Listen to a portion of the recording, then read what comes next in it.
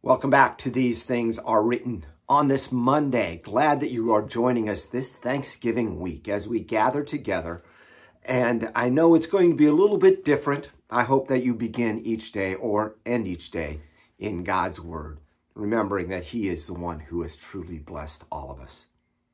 Our text for today is from 2 Thessalonians chapter 1, beginning with verse 5. So far in the first few verses, it's just been the beginning, the from, the to, the greetings, and giving thanks to God for them. He did hint about them receiving persecutions. Let's continue now, beginning with verse 5.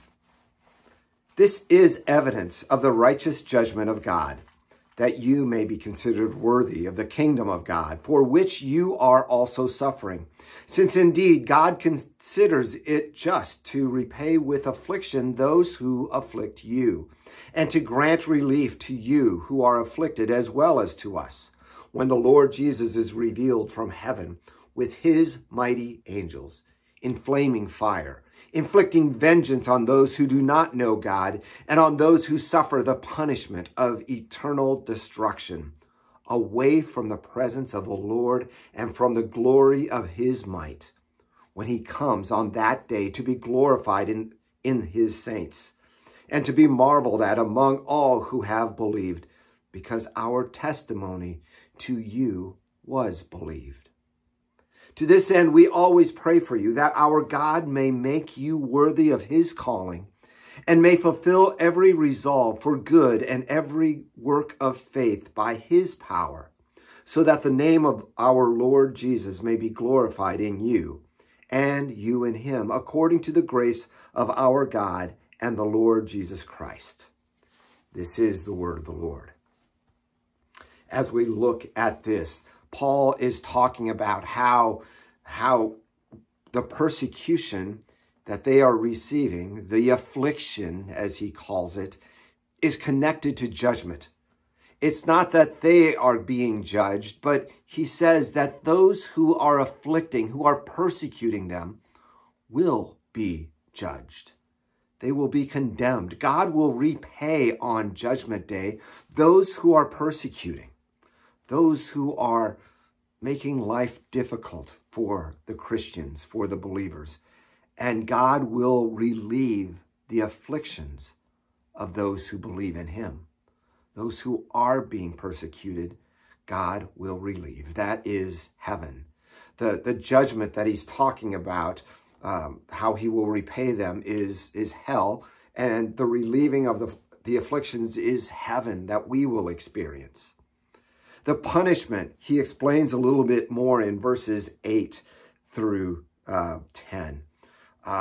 He talks about flaming fire, eternal destruction. Those things we have a strong picture of what hell might be like as well, right? And then also in verse 9, this to me is a scary part. They will suffer the punishment of eternal destruction, away from the presence of the Lord. You see, that's what hell is, isn't it? It's away from anything good, any kind of restraint that comes from God by his power and his care and his goodness. There will be no good. The presence of the Lord, the glory of his might will be taken away. And what could be worse than being cast out of God's presence for all eternity, being cast away from anything good? That is the definition, really, of hell, isn't it? Heaven, on the other hand, we see the saints glorifying the Lord, and we see that they are there because of the faith. Among all who have marveled, all who have believed, because our testimony to you was believed. In other words, you will be there, not because of your goodness, not because of anything like that. You will be there because of your faith. Because you believe, you trust in God. You believe those things that many people see as being unbelievable. He has this in store for you. The promise of heaven one day. He wraps up and says, this is why we pray for you, so that God may make you worthy of the calling, so that God will continue to work in you and you will continue to grow to know him more, and then that the name of Jesus would be glorified. That's what God desires for each of us, isn't it? He desires that we are worthy of the calling to which we have been called, the calling of him, and God is working in us to continue to achieve that, and that the name of Jesus be glorified. May that happen in each of our lives. I invite you to come back. Tomorrow, we will start hitting more in depth on his teaching, his reminding of the Thessalonians of what he taught about the coming of the Lord. We'll see you then.